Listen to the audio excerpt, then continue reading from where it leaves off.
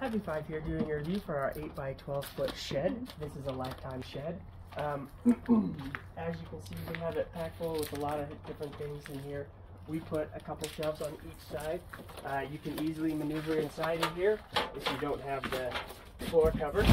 But we have anywhere from sports equipment to boating stuff, all sorts of things fit in here. It has tons of storage space. It even has these steel topped racks up here that we've put things on top.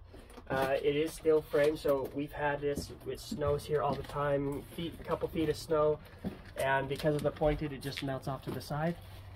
Really sturdy, and the door, it shuts. All it takes is just these two metal brackets right here, goes up and down, and it locks it in here really nicely. And then the shed